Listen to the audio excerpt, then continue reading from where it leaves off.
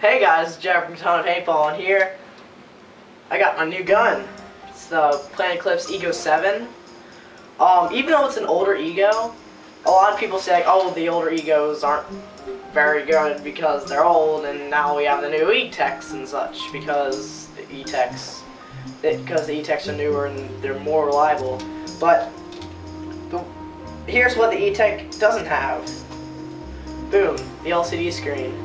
Which is I've seen like OLED screens and LCD screens, and to myself I'm thinking like, man, it isn't that big of, it's not that big a deal because I can just memorize counting lights.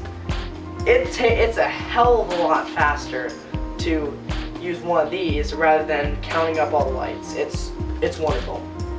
Also, what comes with it is Cure 3 bolt. This was an upgrade that was in it. Let's find the ram hole. Alright, got in the right hole.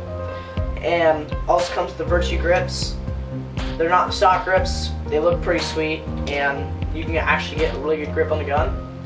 Also, you probably can't see this from here, but it comes with the CP V2 inline, which is a really good reg. So, yeah, and also it's set to micro switch, and you can tell it's an Ego 7 because it has the it's the first Eclipse gun to incorporate a synth design.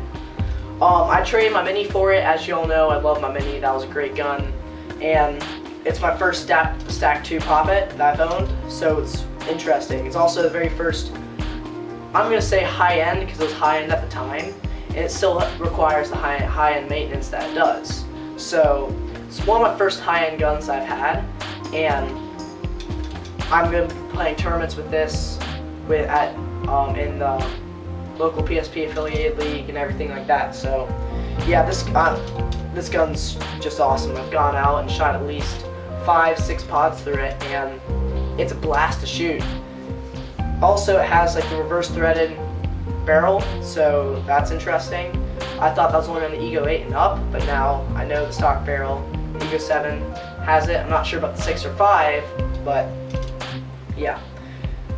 Yeah, this thing shoots better than any other Ego because the Derek Neumeier, the guy I got from, tuned this thing perfect. So has very little kick.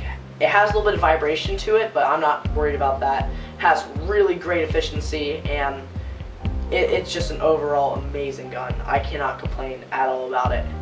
So yeah, this is my new toy. I'm going to be making several videos about this, and I'm probably going to have this gun for a very long time.